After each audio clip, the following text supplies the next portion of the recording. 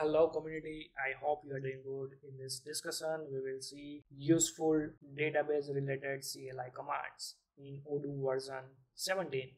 And in case you missed previous discussion about how to disable database manager in Odoo version 17, please check link is given in the description. If you want to learn more about Odoo, you can visit the Weblearns channel. Under the home screen, you can see Odoo development. And here you can see different types of playlist available with the different topic wise with the real test cases. If you didn't subscribe this channel guys, please subscribe, so it will help me a lot. And let's go to our main topic, the useful database related CLI commands. So first I will stop the service. I will remove all this command, and I'm going to use here -- help. And here you can see this is the database related command, CLI commands, right? So if you guys remember, we already used -r and -d, right? So -r is the database user and -w means the database password. If you guys remember the first session about how to set up Odoo in any of the operating system, so first thing is we have to also install the postgres, right? And in the postgres we have to also create one owner, I mean the user profile, right? And that user profile we can use as a db user, and whatsoever the password we use, right? So we can use here the db_password. So in the shortcut way we can use -r and -w. Let me show you. So let's say I'm using -r as a Weblearns and -w as a Weblearns, right? And once I will go to here and refresh the screen, it's working fine. Let's say if I will use here 123 as a password and username as a 123, right? After you can see here it's throwing me the exception, the fail. The role 123 does not exist. And once I'm going to here in the front end and refresh the screen, by default it will redirect to this page. And if you see here in the backend side, the connection to the database failed, right? It's having like this, right? So here let's say I'm trying to create here, let's say abc abc abc. So you can see here the database creation error, right? The role 123 does not exist, right? So here in this case we can use Weblearns -w password as a Weblearns. After that, let's say we are trying to just refresh the screen, right? Let's say instead of this create, we can just use here the manage.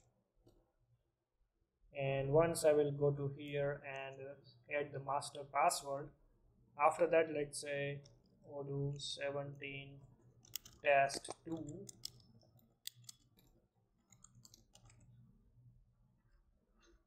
and now it will create that database. You can see here.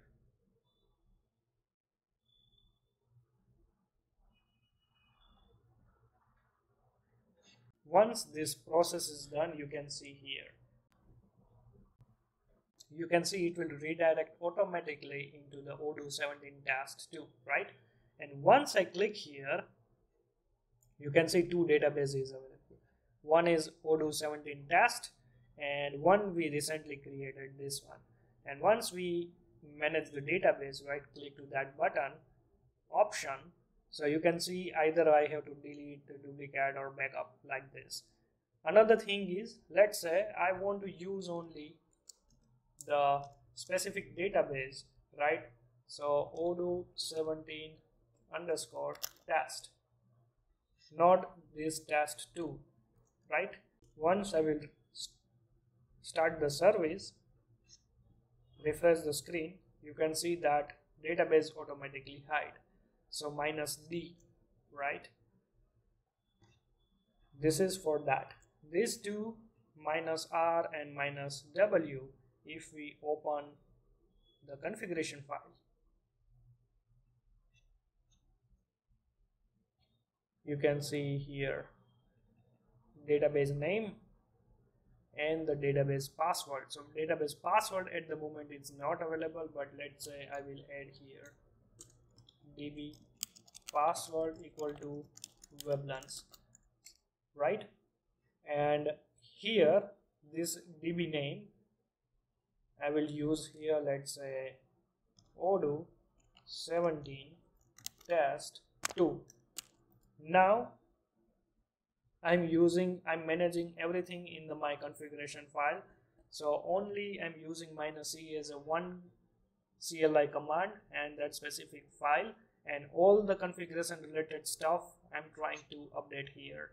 And make sure you can save also, restart the service, and once you refresh the screen you can see now it's updated as a Odoo 17 test 2. Why? Because we changed in the db name. This is the CLI command and this is the CLI values, right?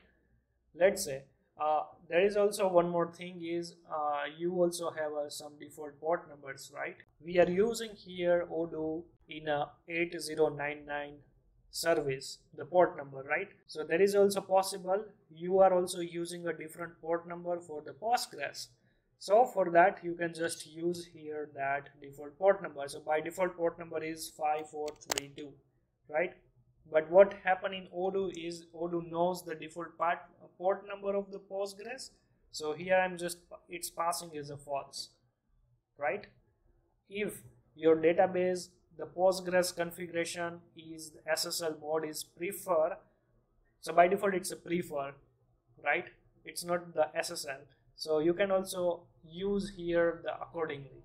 By default it's a prefer, and by default the database template, right? You can use your own database here, that db template, right? So what happened while you create a new database, right, from the Odoo side, so it will use this template to create the new database. Then after the maximum connection, right, like the maximum connection is 64 at the moment, you can also increase. By default it's a 64. So this is the basic database command, right? You have to remember only hardly one, the -d, the database name you have to mention, -r is for the database user, and -w is that database user password. Okay, so if you have any doubt related to this topic, please comment below, and see you in our next session. And our next session would be how you can configure Odoo 17 in PyCharm. So see you there.